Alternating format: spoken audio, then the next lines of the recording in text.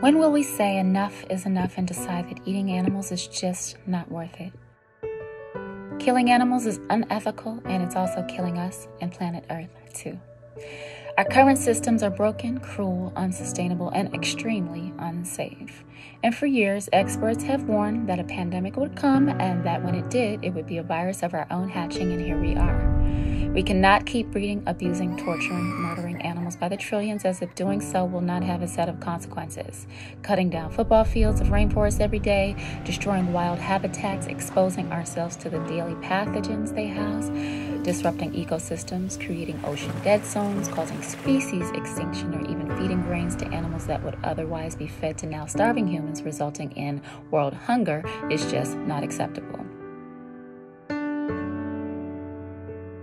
Not to mention that animal agriculture, raising animals for unnecessary food, is the greatest cause of climate change, more than all transportation emissions globally combined, and by continuing to greedily exploit nature and expect our children not to have to pay the price is unfair, leaving them to clean up our mess. It's an honor for me to be here with you today.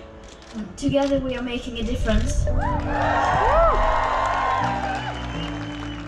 Experts all over the world warn that we need to act now and take pandemics off of the menu, along with cancer, diabetes, heart disease, and many other ailments that this causes.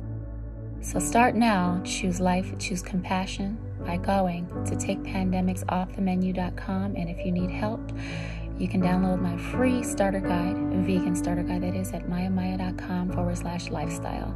Be blessed and safe.